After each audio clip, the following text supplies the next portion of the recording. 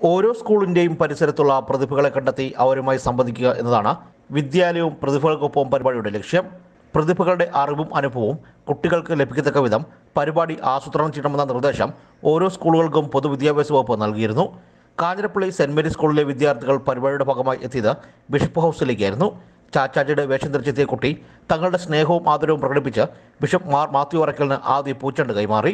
തുടർന്ന് വിദ്യാഭ്യാസ മേഖലയിലടക്കം രൂപതയെ മുന്നോട്ട് നയിച്ചതിൻ്റെ പ്രചോദനത്തെപ്പറ്റി വിദ്യാർത്ഥികൾ ചോദിച്ചറിഞ്ഞു.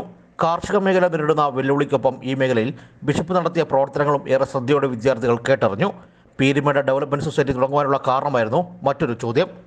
പുതുതലമുറയ്ക്കുള്ള സന്ദേശം എന്ന ചോദ്യത്തിന് ബിഷപ്പ് മാർ മാത്യു അറക്കലിൻ്റെ മറുപടി ഇതായിരുന്നു. നിങ്ങൾ നല്ലവണ്ണം പഠിക്കുക, ചുറ്റുപാടുകൾ നിരീക്ഷിക്കുക, പരിസ്ഥിതി സംരക്ഷണം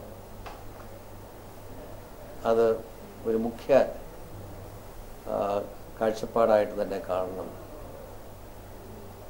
പ്രാർത്ഥിക്കുക, നല്ലവണ്ണം പ്രാർത്ഥിക്കുക. ദൈവമുണ്ട്,